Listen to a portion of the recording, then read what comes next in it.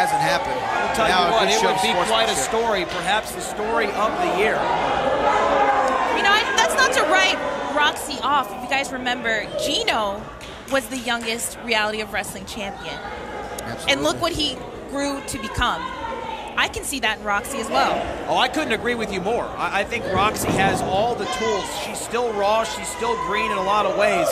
But she is a tremendous athlete. And I mean, I got to say, I don't know what you were doing at 17 years old, but I can tell you this much. I wasn't taking Greyhound buses to wrestling promotions all over the state of Texas and showcasing my talent, and great talent it is. Kick out here at 2. Roxy is, who knows what she will be doing in the next few years. I think there are a lot of title runs in her future. But the question is it too much too soon? I mean, when you're 17 years old, you already have an opportunity at the biggest championship in the division.